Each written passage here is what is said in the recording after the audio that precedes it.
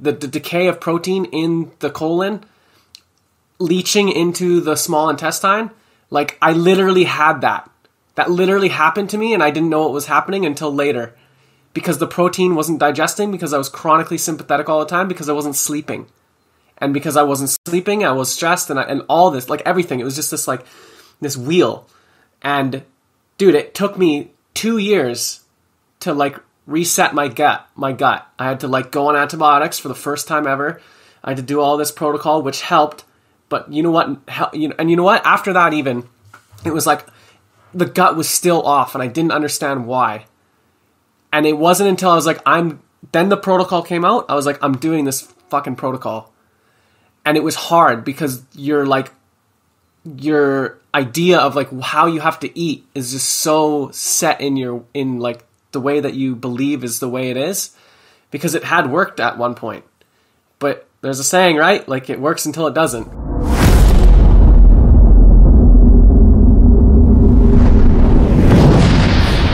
All right, dude. I really wanted to, because we kind of come from the same, I don't know, partly same teachings, but we do this thing, whatever you want to call it. It's not even a diet. It's just what we know it as, the nutrition protocol. So we're gonna talk about. We're talk about food, man. And I know you are super passionate about this topic specifically. Yeah. All your memes, dude. Yeah, and the conversations we've had, which are it's also changing awesome. all the time. It is changing all the time. And I don't mean just the mainstream, but I mean also my views, like new information, new experience. Oh, interesting. Everything. Like, it's, I tried a lot of stuff, and I'm still experimenting with a lot of stuff, and it's just, like, there is no right and wrong, Absolutely not. No, 100%. Yeah. The one thing is wrong, and it's counting calories. Yeah. No, we'll get into that. Okay. I mean, you're not really wrong, but I agree. I 100% agree. So for anyone new, like, explain what the nutrition protocol is. Like, what's the foundation of it? And then maybe I got some questions for you to, like, feed off of that, but let's start there. Yeah. So, and maybe I will say it in a different way than you heard it before, or in a little bit different way than we usually talk about it. But for me, sure. Ultimately, the nutrition protocol is a self-regulation through food and its impact on nervous system. So that is what it's for me. And to put it into more simple terms, whatever you eat is impacting you not only in digestion, but also on your nervous system, theoretically and practically also in your mood, in your attitude, and so on, so on. It's all happening through the gut flora and the bacteria, or all the bacteria we have in our gut. And this is not some voodoo shit. It's actually, like, scientifically proven. Yeah. Yeah. It's just that it's really hard to prove. It's really hard to prove what does what. What it's proven so far is that we know that something is happening there when you eat certain types of food, and something else is happening there when you eat different types of food. But to say, like, if you eat these nuts, you will be happy, and if you eat this banana, you will feel a certain way. That's not how it works. But it definitely has a overall impact on the body. So the whole protocol is about regulating ourselves through the food and nutrition. Yeah, that's pretty much what I say too. Like, it's you're trying to feel yourself and the signals that your body's telling you through food. Yeah. Which is that's a good point, that you read it. You read the signals. Yeah. Exactly. Not some measurement device. Yeah. You read it. No. So, which is like you talk to people about that, and I'm sure it's like, what does that even mean? Like, food is for, like, craving, like, satisfying something, or looking good, or building muscle, which is like all these things that it seems that everyone thinks they understand, and they don't. On one side, this is true. Yes, for sure. 100%. But that is just scratching the surface, and it goes way deeper. Yeah. The thing is, they just think that that's true. Yeah. Which is the problem. But it's like, no, there's much more below that we all have to understand. Yeah. So good that you said the cravings, because that's something we definitely need to. Let's talk about that. Okay. Let's talk about that. So cravings, I'll just tell you a quick story. Yeah. So when Julian started to talk about cravings in StrongFit, and we were all on mentoring, like kind of, we we're just like listening, like, what, this, that, whatever. Yeah. And he was connecting it all into the nervous system, and then we started to kind of explore. And for me, I don't have comfort food. Me personally, I don't have food that I feel good when I eat it, or I want to have for a certain occasion or anything. It's just that's not the way I was brought up, and I have a twin brother, and for us the food was always kind of fuel, and it was, especially when we were like little kids, it was like, get it as fast as you can or the other one will take it. So it was a competition. It's always with brothers and sisters, dude. It's so weird, man. I'm an only child, so I don't know what that's like. Okay. But bro, I've heard this story so many fucking times. It's hilarious. So basically, that's why also like my eating is, I eat very fast. Yeah, I eat very fast and I don't chew much. I chew as much as I need to swallow, but that's pretty much it. Yeah. Just to get by, dude. Yeah, exactly. Just so it gets through. Anyway, for me, all this concept of comfort food and like, people have cravings and all that, it was pretty new. And I was in a gym. I exactly remember the people I was talking to, and I just told this couple of guys before class, before session, like, what, like on the mentoring we were talking about this shit, like people have food for different moods. Like when they are sad, they have chocolate, and when they are angry, they have ice cream. And I was basically kind of like mocking it, like what a crazy idea. And these people are looking at me, and they're like, yeah, exactly. And they started to name what they eat when they feel certain way, And I was like, holy shit. Because first of all, what was very crazy to me was how aware they are of the fact that they are actually doing it, and how okay of that they were with that. Of all things. Yeah, exactly. Like, so you aware that you eat certain food to get you out of feeling certain way. Which, when you say it like this, like, well, when I'm sad, I have ice cream and I feel better. It's like, okay, well, then I have ice cream to feel better. And it seems like a very okay-ish idea, right? Like, solution for everything. The deeper problem... It's not the worst thing you could do. Exactly. But the thing is that whenever there is a problem, and now this is the psychology combined with almost physics and a spiritual journey, and it's a combo of different fields. So just bear with me here, yeah. No. Anytime there is a problem, basically problem is when something is not going our way. Yeah, which means that we had a certain expectation, and how the stuff is evolving or happening is different. So we have something we expect, and we have something we observe, or the reality of it. Yeah, and the bigger the gap between this is, which they call it somatic error, because there is an error in this. Basically, the gap is the error. Yeah, So between the prediction and the observation, the gap. So the bigger the gap is, the bigger problem we have, because evolutionary speaking, if you go to this wild cat, chi, nice chi, and then your arm is missing because that fucking thing bit it off, that was a pretty big misjudgment. Yeah. Which means that if you misjudge something, it is potentially dangerous. And it applies on everything, especially when we go to these like a primal situations. Like if these berries are poisonous, you need to avoid them.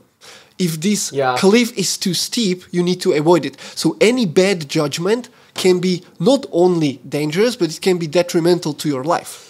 Can result in death and therefore result in the stop of evolution, which is the strongest driver. So I know. I always say it's like it's better to predict than to react.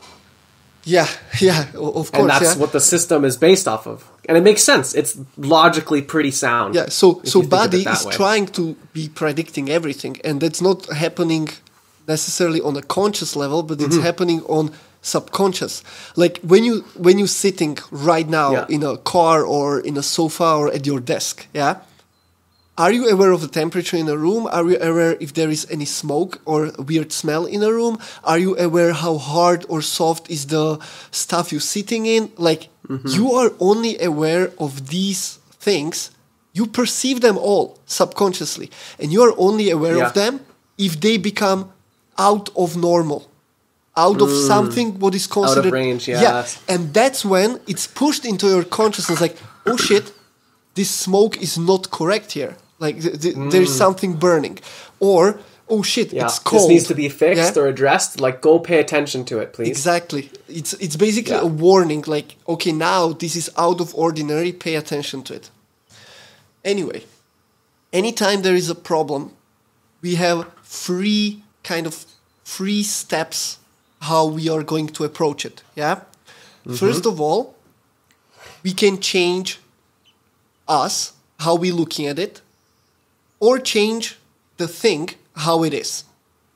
It really depends on the situation which one will come first, because sometimes changing our view is faster and better solution than changing the reality of a thing, if the reality of a thing is too much. Or we change the reality of it, which automatically changes how we're looking at it. So the first two steps. So the first step, the feel will come last. So the So the first step is how am I looking at it? Second step is what the reality actually is. So it's either changing me or changing the world, changing the environment, and that resolves when I go through these two steps. Not necessarily in a particular order, that will make me feel differently about the situation. So therefore, if you give me some stressor situation where the somatic error can come in, just some example you can think of.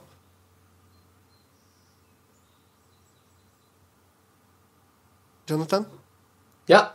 Like, do you have any example of like a stressful situation? Oh, sorry, the mic just cut out there. Sorry. Sorry. Okay, so there was a question to you. Like, give me some like an example where we can explain this on. Like how to resolve a somatic error. Like a situation of a somatic error. I would say the easiest one is like having a fight with your spouse or someone. Oh, yeah. Awesome. So you're having a fight. So now your solution is that you can change how you look at it, which is not really happening often, right? No. When there's two parties involved. Or you can change the environment, which means in this case how they are looking at it. Or you can even change the environment in the meaning of you getting out of that relationship. If we're talking about some long-term solution, that's also an option. Anyway, you can change that view that you have, or you can change their view, come to certain solution, and if the solution is good enough, and now we are not talking about like you acted out and then you faked that you are okay with it and you still feel bad about it. No, like it truly got resolved. Like it truly got resolved. It will change how you feel about it. You have this like peace, like okay, it was stressful, but now it's resolved. So the ultimate third step is that this whole process changes how you feel about it. The problem is that we have a couple of behaviors and also substances around us that we can skip the first two steps.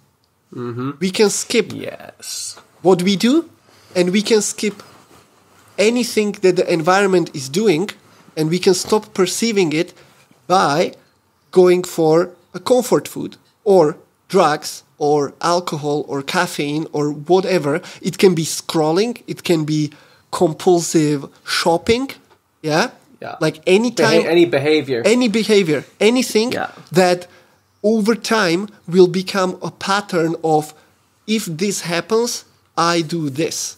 If this happens, I do that. So that's Change why how you feel. Ice cream is not the best solution for sadness, because you are not solving the root cause. You're only changing how you feel about it. And that sadness is not going away. You only put a patch on it that will eventually fade away. And especially given how our dopamine system works, the reward system and motivation system of the body, because dopamine is more about motivation, You do something right, you feel good about it, so it motivates you to do that behavior more. And that's the problem. If you have a problem, you can't resolve it, you don't resolve it, but you have or chocolate or whatever it is, you get dopamine from that, and next time you need more, and then you need more. It's so funny. So when I did the nutrition protocol, mind you, I've kind of like you, I've been doing it for 2 years now, and like slowly getting better in the ways that like work for me, what I find. And like what I really noticed for myself, once I like, because it's, and we'll get into maybe like the macros. I think we should establish first, just so it's clear, that the whole nutrition protocol is designed to avoid this behavior of fixing shit through the food. This is exactly what I wanted to say. Yeah, okay. So, So what I noticed, like instantly, was like because I don't drink much. Like I'm just not that guy. I don't party, don't smoke like weed. I don't really do any of that stuff. So naturally, when things would happen, like sugar it was the most readily available thing to hide behind. And so once I started doing the protocol, I started noticing it more. Get stressed, have sugar. Get stressed, have sugar. And then it wasn't until I was like, okay, I'm going to do No Fix November, and I'm going to stay away from sugar. And then what happened was like, I would get stressed. I realized, I was like, holy Jesus, like I'm using sugar to basically change how I feel about whatever, something at work or fight with the girlfriend or whatever it was. Yeah. Like sugar was that thing that I would use. And I was just like, oh, like it's okay. Like I'm just having fucking, so I can, we both know it's like, oh, you deserve it. It's like, you don't deserve fucking anything like that. But that's like that's the way that your brain will be like, okay. And that part of the dopamine is like, no, you're okay. Like you can do this. It's fine. Like you're allowed to. And it's like, no, like the fact that you think you're allowed to is part of the problem. And I just realized, I was like, holy Jesus, like I use sugar so much more. Ever since then, dude, it's like sugar is gone. But I also noticed that like things are a little, not harder, but like your energy only goes, it's definitely more efficient, but it takes more energy to solve those problems naturally, because you're not just running away from them or shoving them down or whatever with food, right? Yeah, but you also are actually solving them. Yes, but that's the point, is yes, you like, you know. So you're like moving to the next level. You're just not avoiding the level you are at, but you're actually moving to the next level. Exactly, which is like, dude, how many people do this? Like even within the sphere of the people that I know of through fitness, like I think everybody's doing it. Yeah, everything is like, here's a healthy shit food, which is, that makes no fucking sense at all. Like you can't make healthy ice cream. Like it's not fucking food, first of all. Like we gotta understand that. Unless you're gonna, you know what I mean? Like there's just no way. unless you're gonna make the cream yourself somehow. Like you put apple into the freezer, yeah. Yeah, but like other than yeah, or a peach. But like other than that, stop lying, right? Let's stop bullshitting. This is always the case. Like people deny that they are there. Obviously, because they don't have that problem, they don't have the comfort food, or even they do, it's not that big of a deal. And you know, I believe that everybody does this. Everybody has their either escape behavior or some of these fixes. Everybody has it. The thing is, how much are we aware of them? How much do we want to change it? And to what degree is it actually influencing our life? Because there are extremes where people are literally stuck in their lives for decades because they are not acting on anything that is really bothering them. They are only every night making themselves feel better by getting a little bit drunk, by smoking cigarettes or having some cakes and or even, drugs and stuff. Like, there's the thing that, or doing the some other behavior, and funny enough, what I noticed is that many times people who have certain goals and kind of reach them, but those goals were very much set as a certain point in the future or certain number, the goal is not the process itself. If your goal is fitness, that is not that my goal is to be 85 kilos or my goal is to be 55 kilos. That's not fitness goal. That's number goal. No. Fitness is a state you are at for life. And because life is moving forward, your fitness needs to move forward. You can't just okay, so I got fit enough. Like, what the fuck? That doesn't exist, Yeah, it's like, we're here. Yeah, if you are, if you are taking fitness as your goal, then it's endless. It always goes, and it's a process, which is, it might be kind of scary or demotivating that it never ends, but, that's the reality. It never ends. Yeah. You talked about this last podcast, infinite games. Yep. Exactly. Yeah. It's an infinite game. Infinite game. You never stop playing it. You can't. The only time you lose an infinite game is if you stop playing. You just need to keep playing. Yeah. And the other example, the opposite example, is somebody who sets a goal, and it can be a student, student finishing their graduation, and and now what? Because they had a purpose. They were going after certain purpose. And now it's taken away. So now, you need to find a purpose. And many people slide into these fixes when they lose a purpose or they set up incorrect purpose. So the ultimate problem in this is not necessarily that there are problems, because people with a solid purpose will see every problem as a next step, next challenge. When you get that done, when you get over that, you go to the next level, and you are aware of it, and you work on it this way. If somebody has a problem who has no purpose, like they don't know where to move, therefore the answer is to feel good about it. At least to feel good about it, or at least we literally have this expression in Slovakia, I don't know if it's used in English as well, like drown your problems. In alcohol, for example. And so, and you can see that we talked before we started recording, we talked a little bit about people who have everything, who got everything handed. Also because of the successful parents or whatever. These people are usually very, very fucked. And generations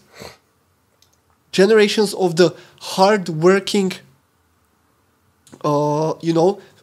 grandfather and father will only get to a point of entitled brats they don't really have a purpose unless the parents or the guardians, whatever we call them, are smart enough to make their life appropriately hard as well, and don't hand them everything easily.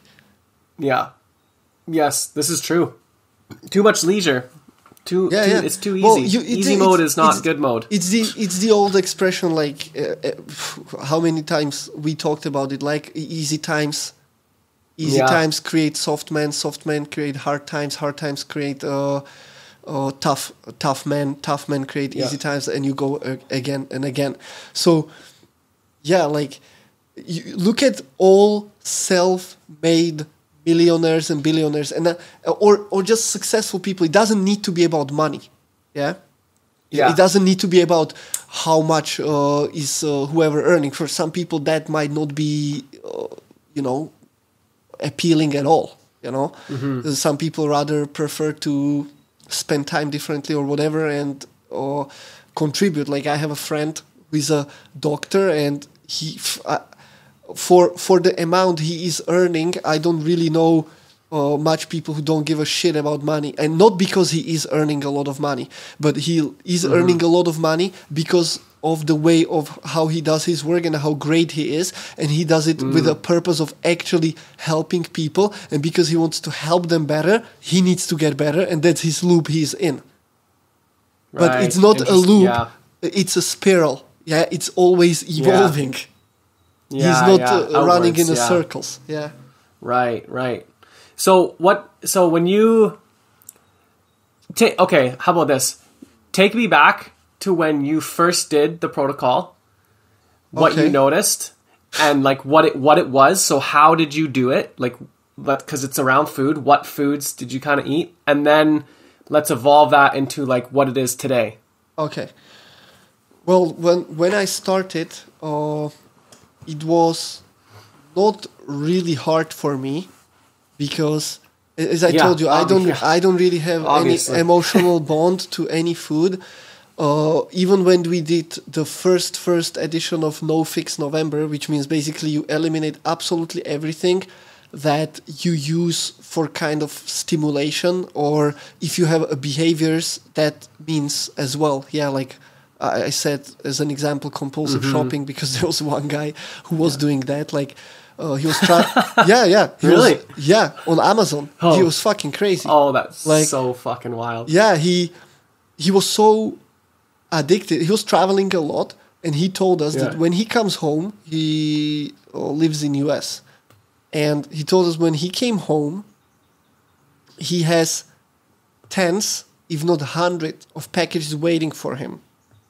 Because he always is ordering some, but it's not like a lot, like a new TV, or it's small little shit like you 100% don't need, And the thing is that he had a room full of these unopened boxes.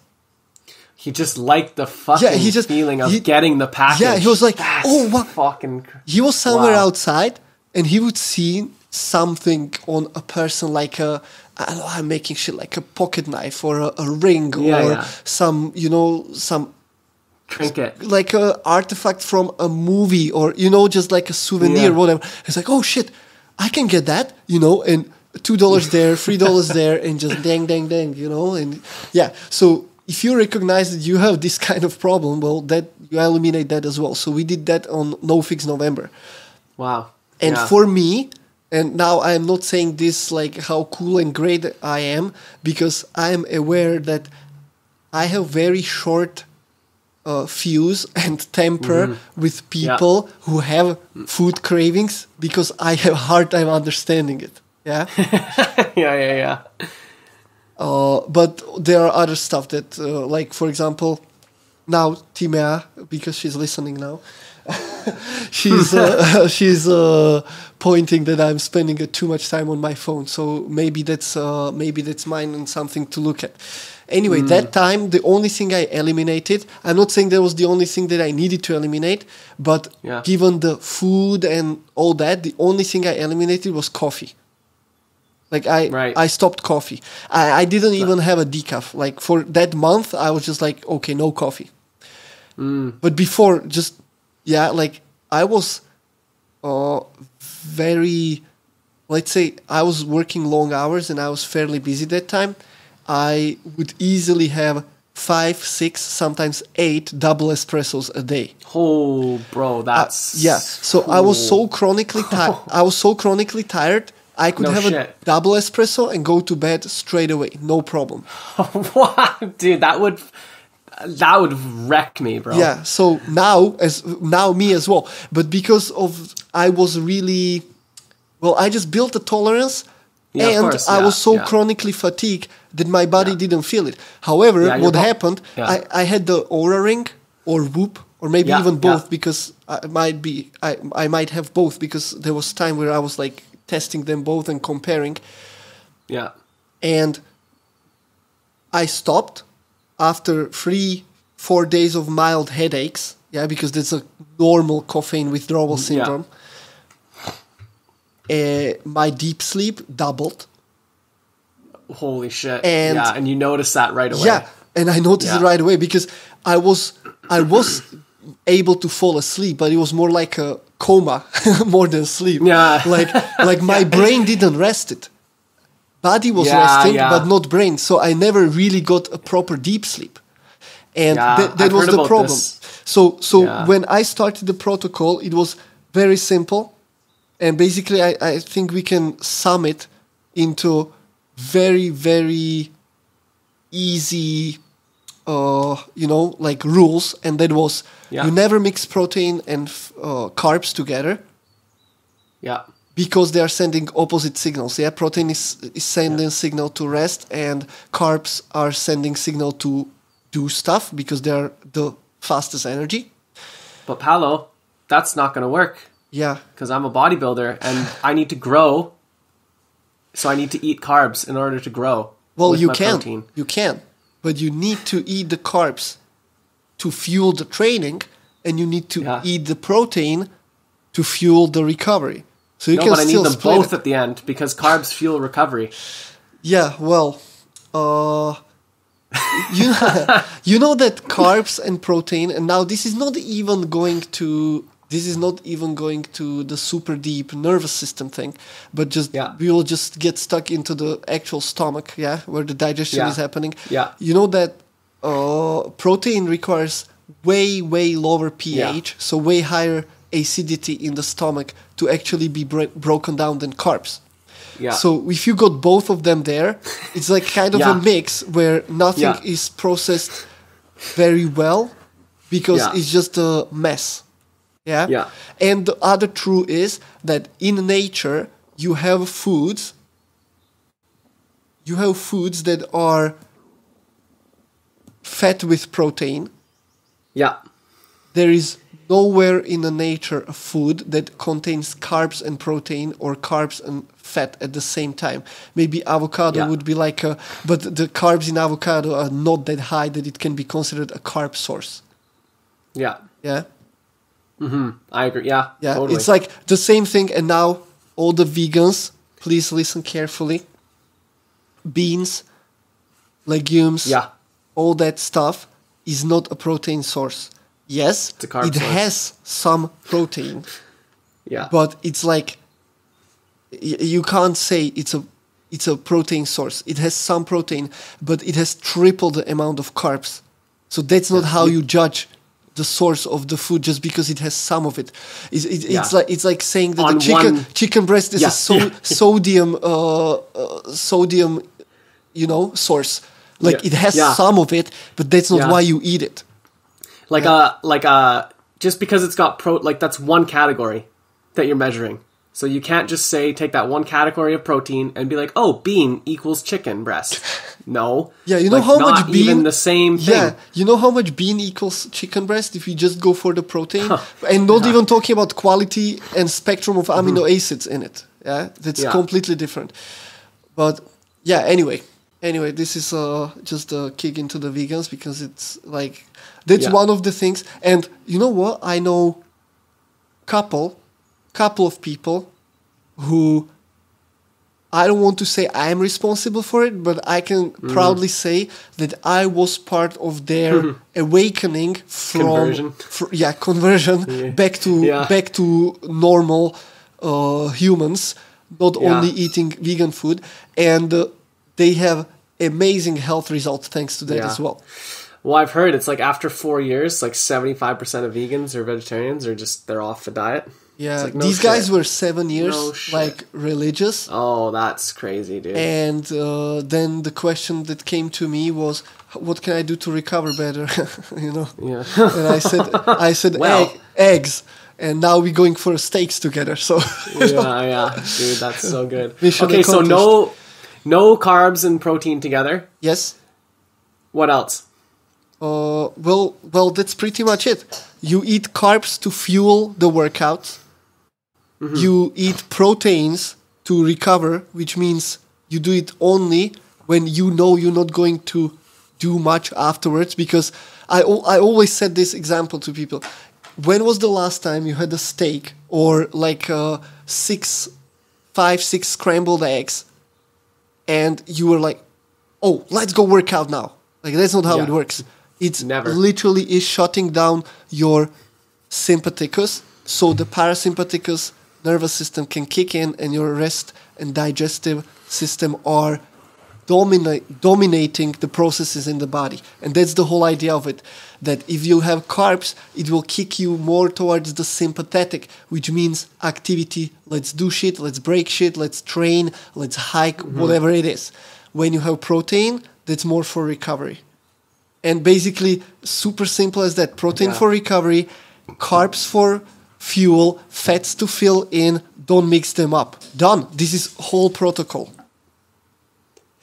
It's very simple, and it's funny because when I remember, so I'll just kind of add on to that. Is Go for it. I was working like 2 jobs at one point, trying to start like my business and like working an electrical job, and like just stressed out like all the time. And this was kind of before StrongFit had done anything with nutrition, kind of before, like just before like even the behavior stuff started coming out, so anxiety and depression.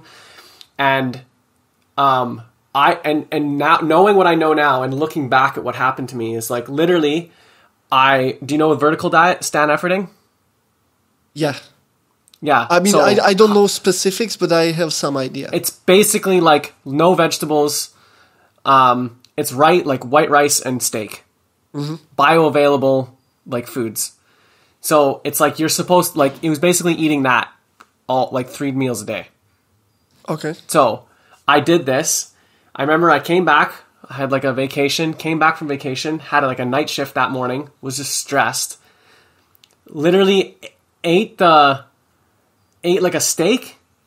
And this, mind you, this has been like months of doing this. I just remember it sitting in my stomach. And then I went to work at like, 10 o'clock at night. And then literally for like 4 days, I could feel that steak. What happened as we go along this little story is like the stress was so high all the time. I was sympathetic all the time. And I was eating carbs and protein together all the time because that's what you do. Macros, all the stuff. I ended up not like being able to go to the washroom for like 3 months. What? So I couldn't, so like I just had a lot of emotional stress, like, yeah. So like emotional, like stuff like that's a thing. Physical stress, like everything, like every stress. You like, did I was a just shit going through. for 3 months. Yeah. Like little pebbles, maybe like every 4th day. And it was like getting really bad. And so. No shit. Literally. I literally developed a bacterial infection.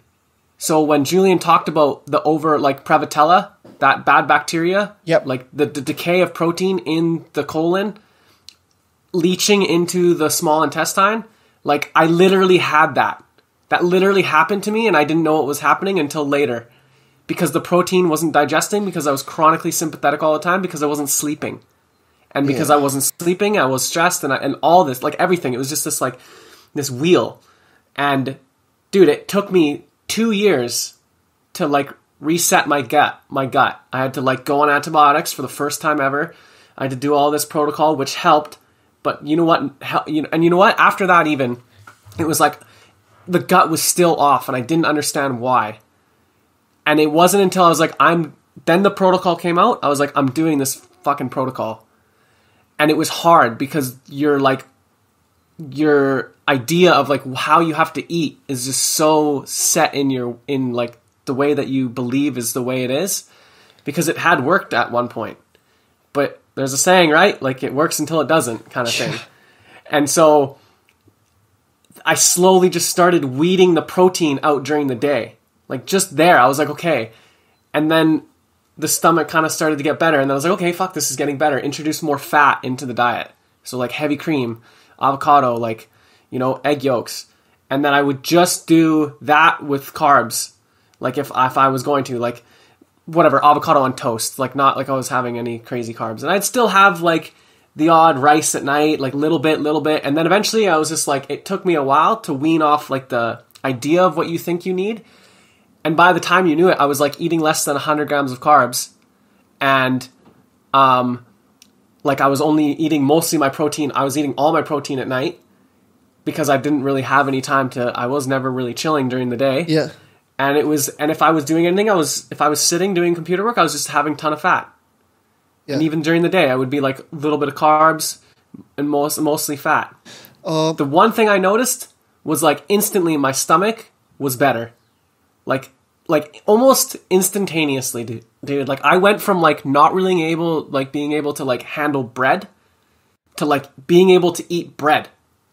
Like, and it's not like I'm snuffing bread, like, like a slice or two is fine. It's not gonna, but like my stomach wouldn't get all fucked up.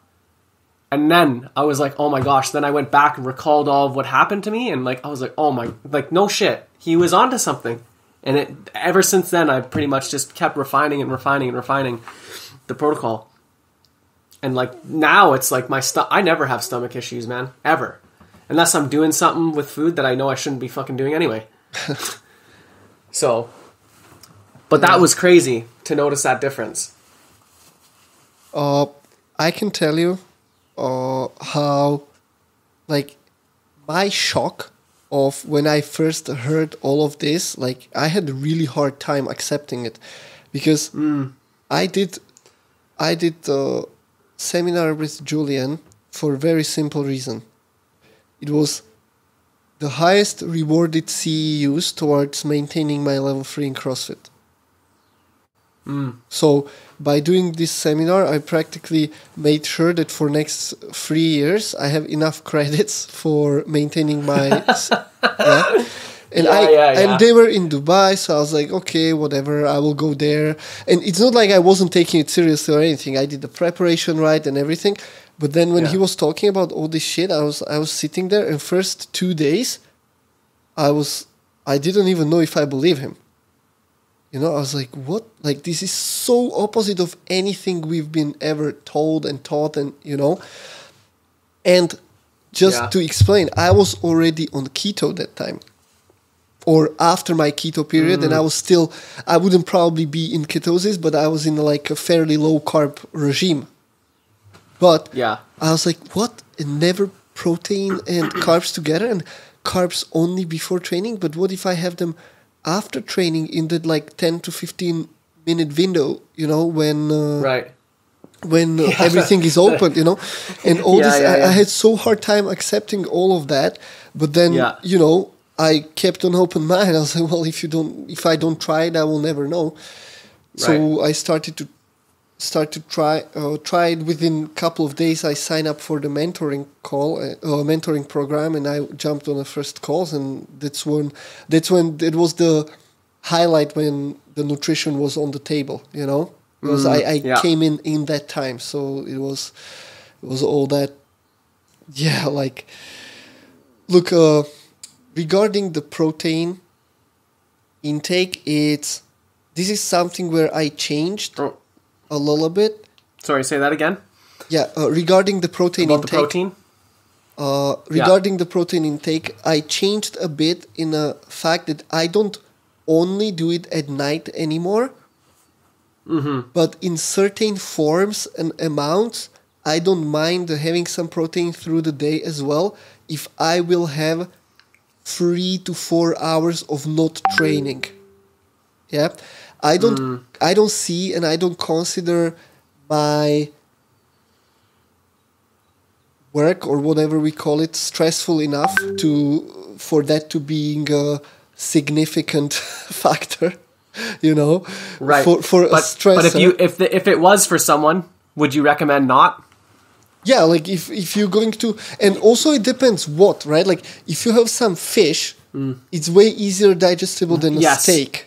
Yeah, for sure. Yeah, if you have 2 eggs with avocado and vegetable salad, like that's not going to kick you so much into parasympathetic as the steak would, So it really also depends what and when and how, and very important, at what state you are consuming it at.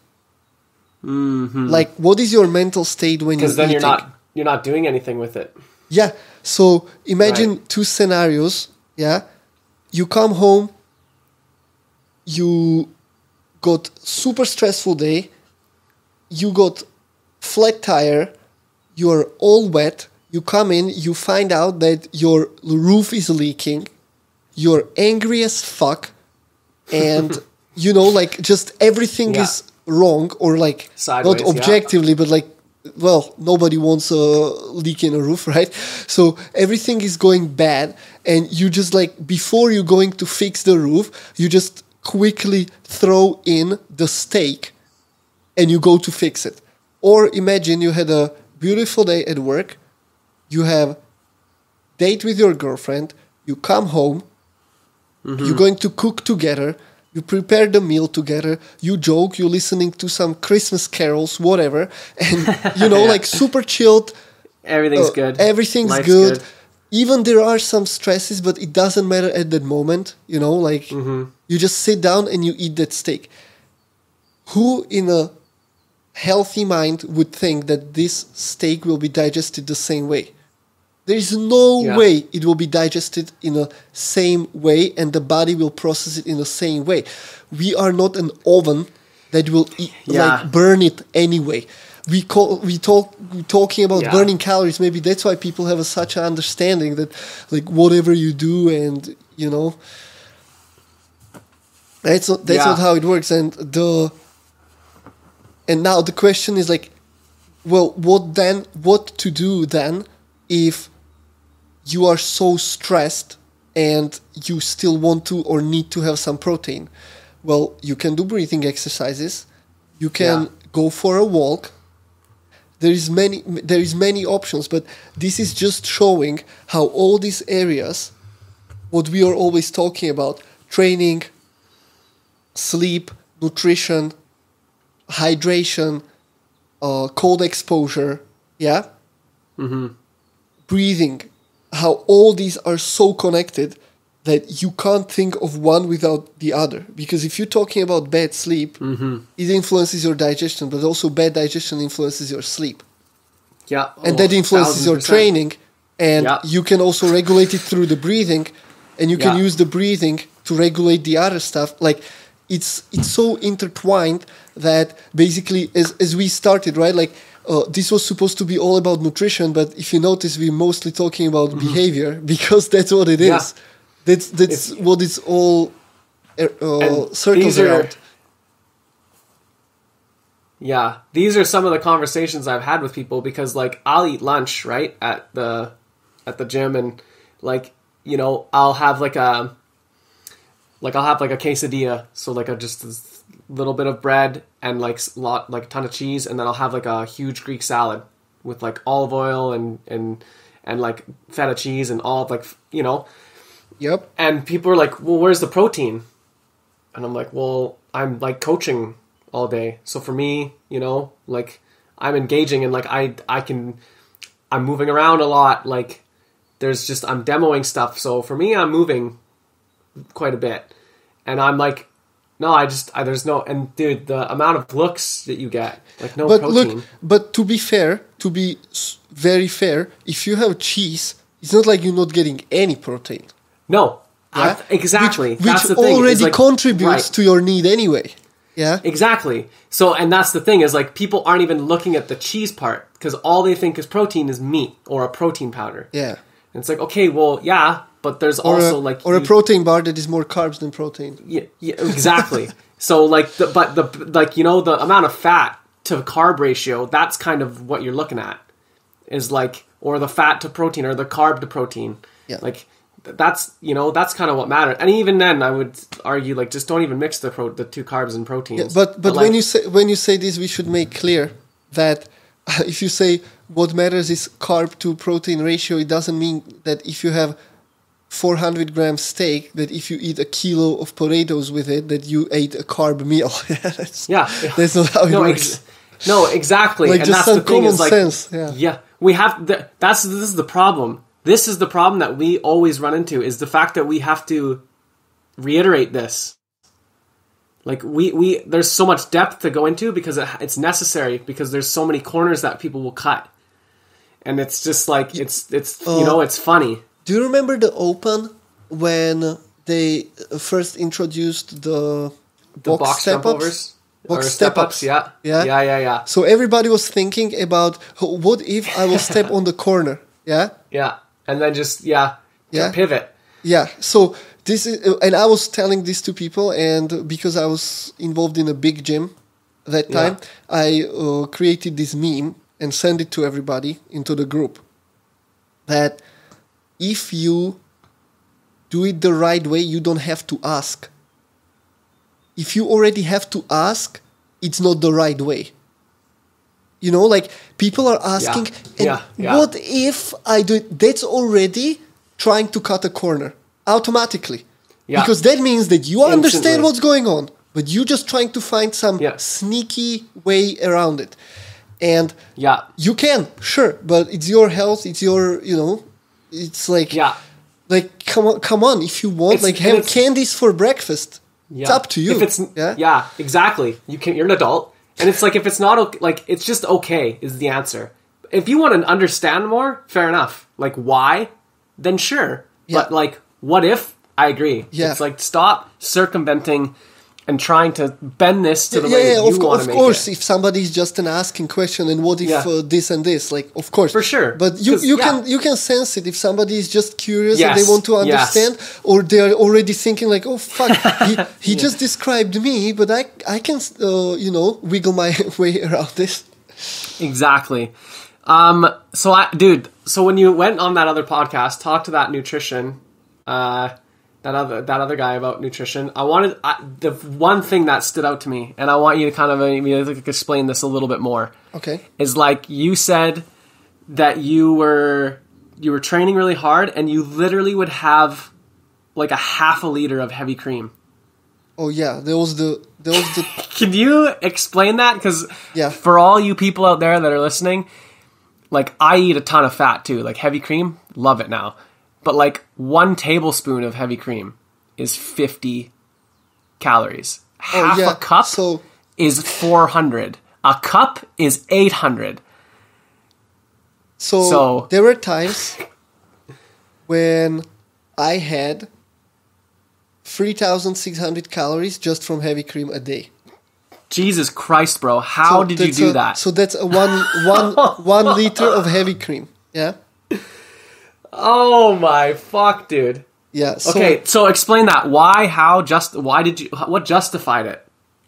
What justified? Well, first of all, I'm something what in bodybuilding terminology is called hard gainer.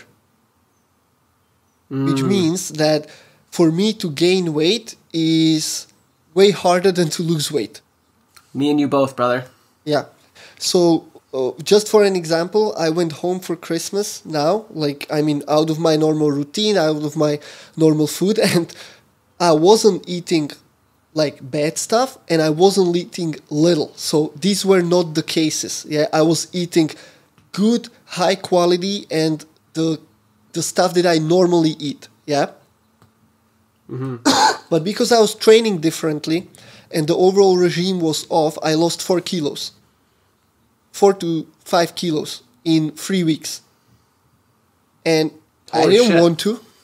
Yeah, that wasn't that I want to. Yeah? Yeah. Most people come like more fat after holiday, and I came ripped after holiday. Yeah. You know.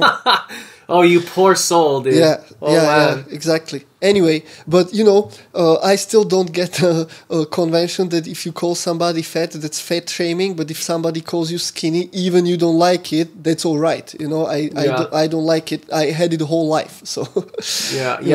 It's the same thing. Like, That's funny, if somebody's like, "Oh, you're so skinny. Oh, I can see your ribs." It's like, hey, I'm not coming to you. I was like, "Oh, you're so fat. Your your belly it goes sticking both ways out." here. Yeah, exactly. If we're gonna do it, Like- if we're gonna do it one way, we're doing it both ways. Yeah, if you do it to me, I do it to you. Just be aware. Yeah, exactly. Yeah, Like if you're going to comment on my appearance, it's coming. Yeah. You know. Yeah. Anyway. Yeah. Anyway, so that was the time when we introduced on mentoring. We were doing the neoprene training. To go very, very briefly through Sorry, say that again. The mic keeps cutting out randomly. We were doing the neoprene.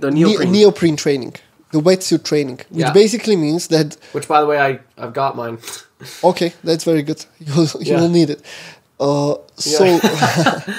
So basically, the whole idea was, and it works, if you put yourself into one size smaller neoprene and you train in it in a very specific way, mostly strength training, mostly going for the most of the muscle-mind connection, heart contraction, like, you know, deadlift, squats, or even bodybuilding style, but like focused mind to muscle, heart contraction work. It helps you to build awareness because you feel the muscles way more thanks to the friction and heat. More friction than heat, but heat as well, that the neoprene is providing you. And you also have way stronger, and that's the key, way stronger neural output. Because it's so hard for the system to do it in that kind of, you know, like you can almost put yourself into a panic attack if you push it too far, because you just like feel like you can't breathe, everything is closing up to you, and so on. Mm-hmm. So you need to do it with a proper breathing, so you control your state. You need to do it with a proper sets and reps, never longer than 40 minutes. There is a whole kind of science around it. Anyway, I did this a lot, this kind of training. How often is a lot? Well, I was doing it 4 times a week. Holy Jesus, dude. For 40 minutes. Oh, man. Which means that I needed to recover my nervous system as well. That's why I was having so much fat. Yeah. And also, it was very nice. It was tasting very nice. And it was cold because I had it from the fridge, obviously, heavy cream. So I had 1 liter of heavy cream, and I was just sipping, and suddenly heavy cream was gone. I was like, okay, that's some tolerance already. You know, like I didn't do it from day to day. I built it progressively. But don't do that, people. Because I've done it that way. It's not really recommended. It's not really recommended at all. If you don't have some ease into guidance. And first of all, like I did this with some clients as well, and I just needed to know, so I was guinea pigging on myself, you know, like just trying stuff. But there were times when, and I still coach those people now, and they would definitely remember it. Like I had classes at night, like PTs, and they would come and we would talk, and they're like, "Oh my God, what happened to you? You're so slow." Like I wasn't reacting. I was like zoned out. I had no idea what's going on. I was so slow. Like I was literally, like my nervous system was so crashed that I couldn't make myself to do much. Like I can tell you my sleep was great because I was just switched off completely. The heavy cream helped it a lot. But usually I had the training around lunchtime or before lunchtime. So the heavy cream was like right after that. Then I napped a little bit and then I was coaching at night again. So that's why I was having a lot of heavy cream. By the way, I still have quite some heavy cream now as well. My nighttime protein shake is 2 scoops of unflavored casein, like the purest form you can get. Yeah. Thanks to Timea, because she's really, really dialed into getting us the best possible food from wherever it is, you know. That's awesome. Oh, so she got me this one. So it's unflavored casein, no additives, no sweeteners, nothing. I have it with 200 milliliters of heavy cream, maybe another 500 milliliters of milk. Yeah. But double fat milk, yeah. So not full fat, double fat milk. Yeah. Because I can take the fat. And I have like 2 scoops of that protein and like a quarter to half a scoop of raw cacao. So I have that as my... Sorry, quarter to half a scoop of what? Cacao. Cocoa. Okay, yeah. Like a raw grinded, like the purest form of that. So I will have that, and that's my like a second dinner. Yeah, that's pretty much exactly what I do. Okay. Like, I would like to get some better protein, but I do the heavy cream in the milk. Yeah. Casein too. Casein's way better, I find, than whey for myself. For night, for sure, absolutely. Yeah. For night as well. Yeah. Also, some people who have a intolerance for lactose, they can take casein even though they can't take whey. But then obviously they don't have it with the milk, I hope. Yeah. If they're lactose intolerant. Oh, yeah, so that's why.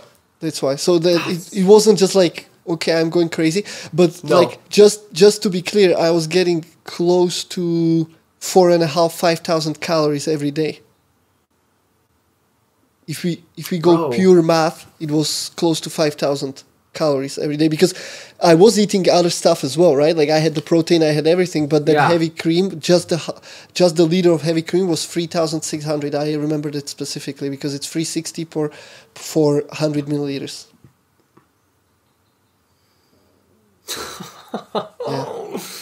Oh, dude, that's unreal. I've not done that yet. Like that's... No, I don't think you should. You know what I mean? Like, no. Like it works in certain aspects. I got stronger. Yeah. I gained weight. Definitely not pure muscles, but I still had 6-pack. So, you know, it wasn't like too much fat anyway. I think. So, what would you do for carbs then before training? Or during? What would you do? Like, that's something I do now as well. I either have juice, just because I like it, and but with a pulp, so like juiced fruit, whatever it is. I can get some good ones that are like already made, again organic, whatever, with a pulp and everything. So I change mandarin, pineapple, apple. I have all the options, and I will have 500 milliliters of that, just to like kick in the gear, or handful of raisins, or couple of dates, you know, just the simplest form of carbs. I used to do bananas a lot. I don't buy bananas in Dubai, not for a specific reason. I just don't. I don't do bananas here, but whenever I'm home, funny enough, right? This is way closer to Africa. Or wherever they get the bananas from. But in Slovakia, I eat way more bananas than in Dubai. That's anyway. So funny. Yeah, but anyway, so some fast carbs. And sometimes I have some with me, and I will have them after the training as well. But that's more like just to like fill in if, for example, in Jiu-Jitsu, we got some like very intense sparrings. I have them there. If I feel like, okay, this needs some refueling, I will have them. But in that window, 10 to 15 minutes after. Sometimes it's within 2 minutes after the training, you know, like immediately after, first thing. Yeah, if you're going to go do something again right away. Yeah. Yeah, interesting. So regarding that much cream, people would just be like, well, that's insane. That's not good. What would you say to those people? To those people, I would say that might not be good. It was something I was trying.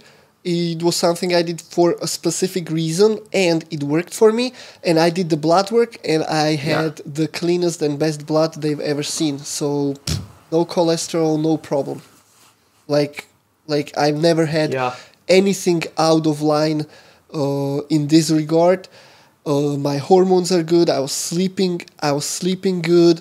I don't do blood work like super regularly, like some people do every quarter or every half year. I don't do that, but when I do some major changes, then I wait 3-4 months and then I do the blood work just to see. And and this didn't impact it in any particular way, but that doesn't mean that everybody should do it. But I can tell you one thing: if you're a guy who was called skinny all life and you can't gain, then train fucking hard and do this, and you will gain. You know, like I see heavy cream becoming bigger in my future here. I am literally that guy, dude. Yeah, like it's and look, like you can also overdo it in a meaning. Yeah. Oh yeah. Oh, I have some disgusting stories. Dude, yeah. Where it was a little bit too heavy for my stomach, and I projectile vomited it in split of a second, full liter straight on out. Yeah. That happened once or twice because I just drank it too fast, you know? Yeah. And it was just body didn't accepted it. And and there was also a period of a time, and this is the self-regulation where I came to a point that I didn't have, not like I didn't have craving for it, but when I tasted it, I was like, oh, this is not good. You know, I just got sick of it, which is not normal for me. I can eat the same food over and over and over, and I don't care because I don't eat food necessarily for the taste and the gastronomical experience of it. So if something doesn't taste good to me, even I was used to it, it means something. So I dialed it down a little bit that time, and now as I'm saying, I have 300 milliliters a day max. Yeah, it's which is still a lot for many people. But I can tell you, if you want to do it, but you just can't take the taste of it, you have a couple of options. You can either make it into a smoothie with some, you do the heavy cream, you do milk. Really doesn't matter if it's low-fat milk at that moment. Just think. No. You can use normal milk.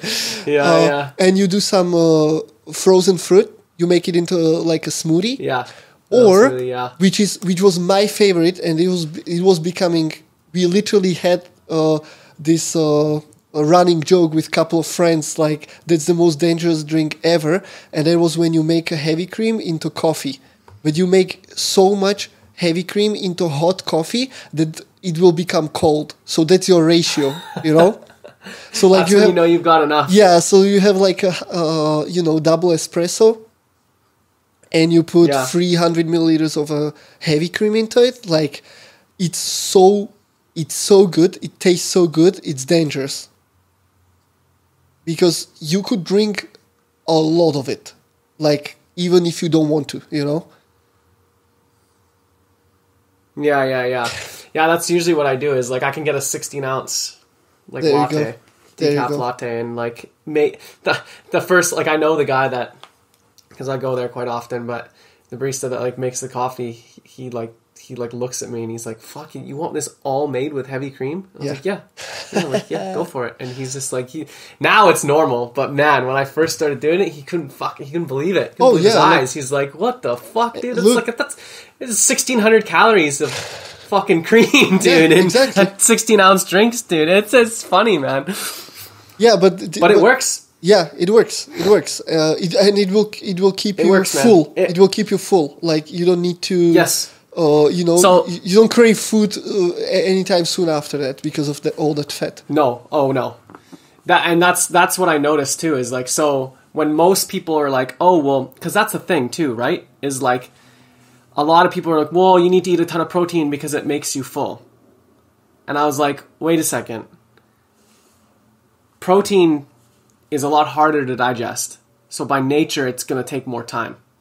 Like digesting a carb is going to be faster and more and easier on the body than a protein. That is different. Like slower digestion and being full, like satisfied, are two different things. Oh yeah, absolutely. Because like I'll tell you right now, if you just have meat and vegetables, no matter how much you eat, you don't really feel that full. Like, it's hard. Like, the fat is what satiates you. The fat is what gives you that feeling of fullness. But at the same time, there is leptin. I hope I'm saying it right. The hormone that is the satiety hormone, but it doesn't it's not released by consumption of carbs. Sorry, it doesn't work. It doesn't get released. It doesn't work what? It doesn't get released by consumption of carbs. It only gets released when you eat protein or fat. That's why if you have a chicken, you know, like, can you imagine that you have bottomless chicken breast and you just can't stop eating? Like, no. At some point it will become disgusting. Yeah, exactly. And imagine this with cakes or, you know, deep fried shit with the like breadcrumbs and all that. Like, you can go forever on that. Yeah. Because the carbs don't have this stoppage. There's no stoppage for that. And well, it wasn't. Yeah, interesting.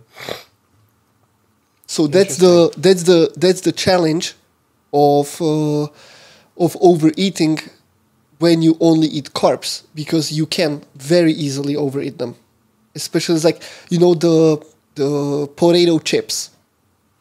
It's deep fried potatoes. You can go forever. There's no and plus it's literally engineered so it tastes good. Like, they have labs that they're engineering the ratio of saltiness, sweetness, and texture, so it's addictive. They actually have formulas for that. So I mean, it's a tough battle. Yeah, it is. So maybe to wrap it up. Yep. Say someone was, if someone was gonna try this protocol, what would be like the most simplest thing to do? What's the best way to start? Get in touch with you or me. There you go, dude. Really, like, yeah. And I'm agree. not saying, go. And I'm not saying this as a sales strategy. If you want just some advice and guidance, I'm happy to do it for free. Like, no problem. Yeah. Wouldn't be first Don't time. go at it alone. Yeah, but it's like, we can talk about it a lot, but there is so much things to consider, until you experience it, you will not really know. And for that, you need a little bit of guidance, especially if you it's not even if you haven't like done any diet or anything before, but just generally you need to also have a certain kind of, like, the kind of mindset that I might fuck it up, because that's how I was starting. You know, if you that's exactly how I started. Yeah, so if you don't have a mindset like if you really care about doing it right, you need to get some guidance, because more likely than not, something will be off, and you will have a lot of questions, and there's nowhere to find the answers for that if you don't already have the experience.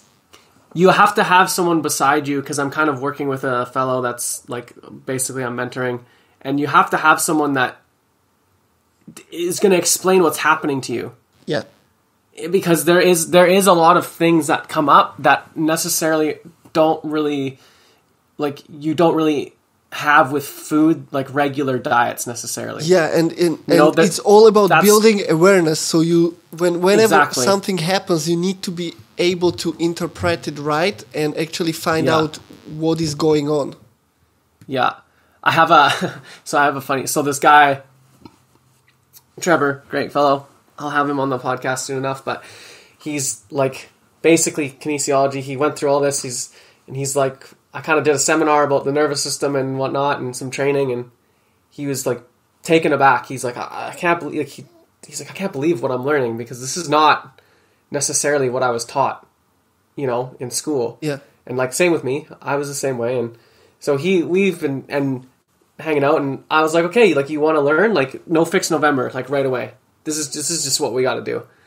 And he just dove in head first, and he's pretty good. He's learned, but he's like, man, I'm feeling a ton of stuff that I never felt before. Mm. And he'll explain his process at some point.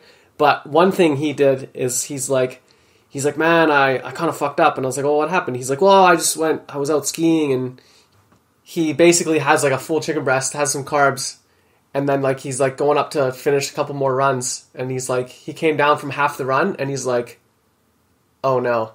He like instantly felt the somatic error happening, because and especially skiing too, right? Like you got to be so aware, like you have to pay attention, like it's full sympathetic, man. Like you're there, like you got to be there. And I think it was at nighttime too, so it was even harder. And he was just like, man, like in that moment, I knew what had happened. Like he's like, I did one more run, and then he's like, I went home and I was tired, I was bagged. I was like, well, yeah, you're trying to digest this heavy ass meat, but then go for a run, like exactly like you said earlier, right? Like, since when do you ever like crave to go train after you've eaten like a massive steak meal? Yeah, a heavy but protein. like it takes those moments to learn too, right? Like I told him, I was like, dude, now you know. Like if you did this perfectly, it would make no sense. Exactly. That's why my answer to your question was like, if you want to do it right at first, you need guidance, because you will probably have some hiccups on the way anyway. But if you will go only on your own, then you will learn everything on your own mistakes.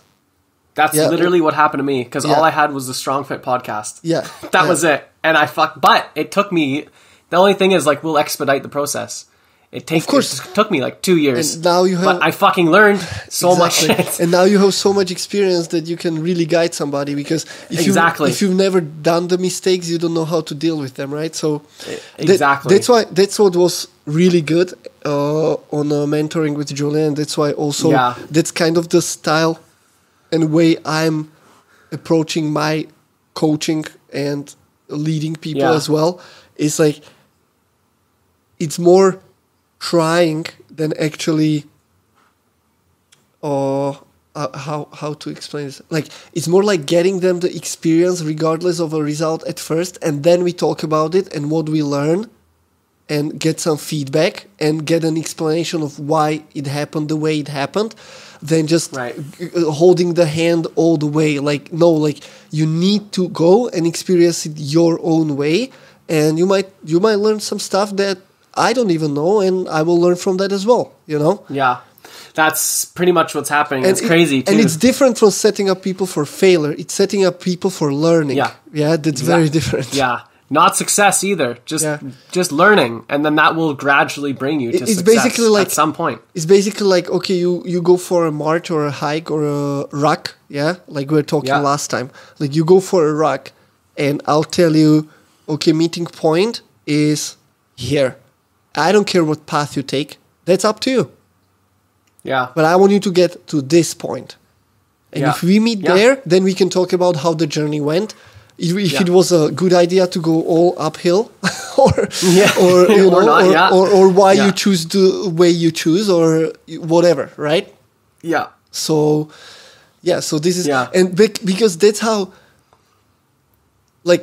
we learn as kids.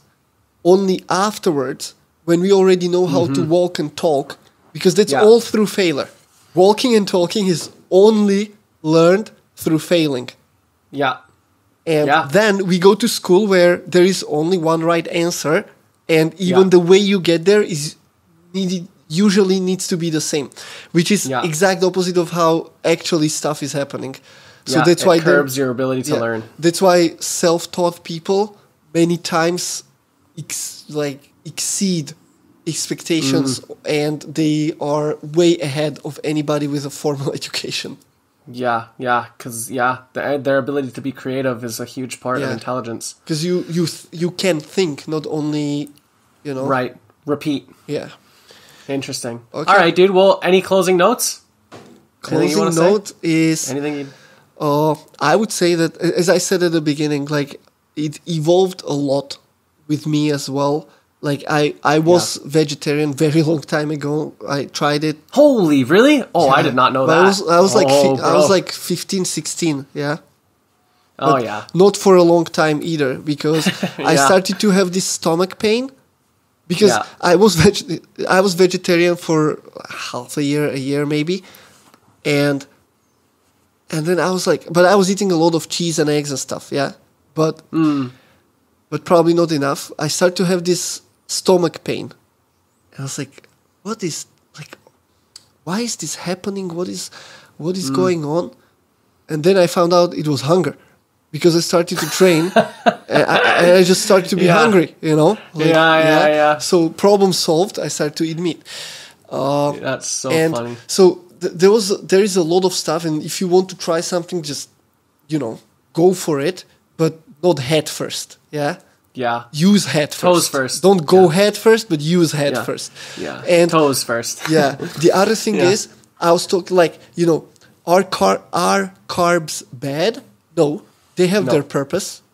Of course. Yeah, protein has its purpose, fats has its purpose. Yeah.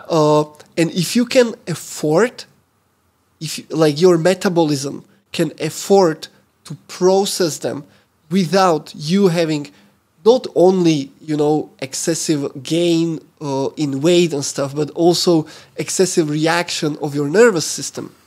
Because you are dialed in and you already can listen to your body and the cues that it's giving you, that 1 or 2 hours after eating certain meal, if you start to have weird thoughts or just random thoughts, or my friend, one of my very good friends, he, from time to time, he will just have an idea of having a KFC or a McDonald's, and he noticed on himself, anytime he has it, for next 2 or 3 days, he will start to have crazy nihilistic thoughts, and it's like he doesn't care about stuff anymore, and he's just and he observed on himself that happens for 2-3 days after having a McDonald's. Imagine some people eat it every day, they don't even notice the change because that's their standard. That's crazy, bro. And that's all gut bacteria, gut flora, processed food. Regardless of whatever you think about calories in, calories out, processed food is fucked up. There was a guy, a scientist, who paid his own son to go to for a case study for him, and he took his samples of a gut. Yeah. Mm-hmm. He put him on a McDonald's only for 2 weeks. The guy wanted to quit after 3 days. He was like, don't make me do it more. And it's like, shut up, you're a student, I'm paying you for this, finish it. Then he took his samples again. He killed 40% of his bacteria. Oh my God. And even in 8 months, it wasn't on the original levels. The processed food, all the industry, the food industry that is industrially making the food, that's just fucked up. That we should avoid on any cost. If you can manage higher level of carbs without any negative but also mental and neurological reaction, go for it. Everybody's built differently. If you have such an activity that you can literally burn, I always the guys from military who went through the type of BUTS, Hell Week and all that stuff. Yeah. These guys, I can tell you, if he's moving all day, he's on a sleep deficit and he's just fucked up from the head to toe. And he has such a massive energy output. It doesn't really matter what he eats. He just needs to eat. Yeah. Yeah. But if everything is, it's more I would even say, however weird it sounds, the more you are in sympathetic, the more, but active sympathetic, physical activity, hard work, not chronically depressed and chronically tired from work and not anxiety type of sympathetic, but full on fight mode sympathetic for a long time. You can afford to go to extremes in food as well, way more carbs, just heavy, hard, mayonnaise on everything and chips and whatever just to get the energy in. But the more you are in a calm, civilized, chilled environment, the more you have to adapt the food to that as well. That's funny. Yeah, I just think of bodybuilders. But even the ones the ones that aren't on drugs, more specifically. Oh yeah, the ones because the ones who are talking about intake of steroids or exogenous that hormones, changes everything. that changes everything. These are such a strong variables that it just changes everything. Yeah, but the ones that aren't, like, dude, 400 grams of protein and you have like maybe an hour and a half workout. I'm like, holy shit. Well, then we go into the point of what we talked about before, like how much do you actually digest out of it? In what environment are you digesting? Yeah. Well, just putting it into the mouth is not doing it all. Yeah, like there needs to be a bit more. Someone that not that I talked to, but that I heard from was like, oh yeah, I know this, like, whatever, this girl, and she's like, it's a bodybuilder, shitting 5-6 times a day. I was like, yeah, that's a fucking problem, dude. Like, what are you doing with your food? Like, nothing. Your food is literally just passing through you at this point. Like, you're just like, you're not absorbing anything. Like, maybe not nothing, but like, you don't need that much food. Like, you don't need that. Like, that's a lot of energy too. Well, there are some doctors who are actually saying that we should go after every major meal, but 6 times a day is a little bit excessive. Yeah. That's a lot, dude. It's like if you only eat non-stop, right? Yeah, exactly. Anyway. All right, dude. I think that's perfect, man. Another one done and dusted. Awesome. Well, I hope that the answers were interesting and something, not what you expected, because that's not the point, right? But a lot of good brain stimulus. Yeah. All right, dude. Well, I'll be in touch, obviously. But man. Thank you very much. Thanks again, dude. Thank you.